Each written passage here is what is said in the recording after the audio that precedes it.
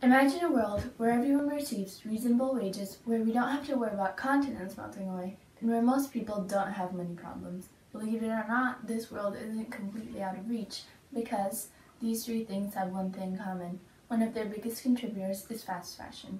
Well, what is fast fashion? Fast fashion is the production process of any item you see in Zara, H&M, or any other cheap clothing chain. And it's based on the idea that it shouldn't take more than 15 days to go from the designer's idea to being sold in store. Obviously, this would be impossible with a sustainable production cycle, high-quality fabrics, and avoiding labor abuse. Fast fashion is the second most polluting industry in the world after the fuel industry. It produces about 10% of the world's greenhouse gases. But why doesn't anybody know about this? Well, I'll tell you why. Because Zara, H&M, and all those other cheap clothing stores don't want you to know. Because it would be bad for business if it got out that their workers are exploited, working long hours for minimum pay in unsafe working conditions. Plus, many of them are also children.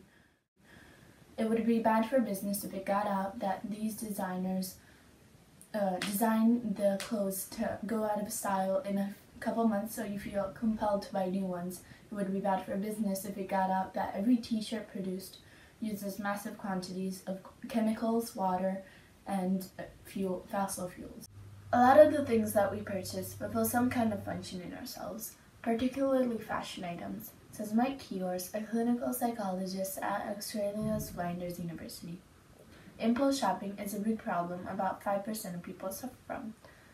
They overspend on clothing items as a reward for something they did.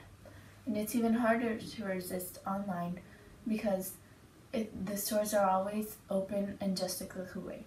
Even though it's a real pathological problem, it's not acknowledged, so people don't show up for treatment. But you don't have to have a pathological problem to overspend on clothing items. In fact, fast fashion brands hire a large amount of people to study how to get you to spend more money on clothing items you don't need.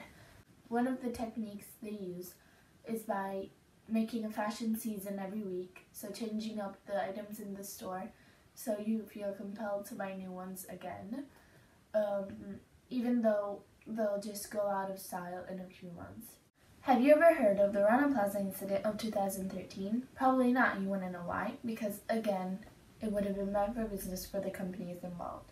In fact, even if you know what happened, you certainly don't know which companies did it because nobody wanted to take responsibility for the 1,134 victims that 24th of April 2013 brought with them. The Rana Plaza was 8-story building where every day thousands of miserable workers went to support their families for only a couple dollars an hour. It was already an unstable and falling apart building, but this 24th of April 2013 it completely collapsed and killed these poor people that were just trying to support their families. So in the end, I know it's fun to keep changing up your wardrobe every once in a while, but each time you buy from a fast fashion brand, I want you to think about everything you are supporting by doing this.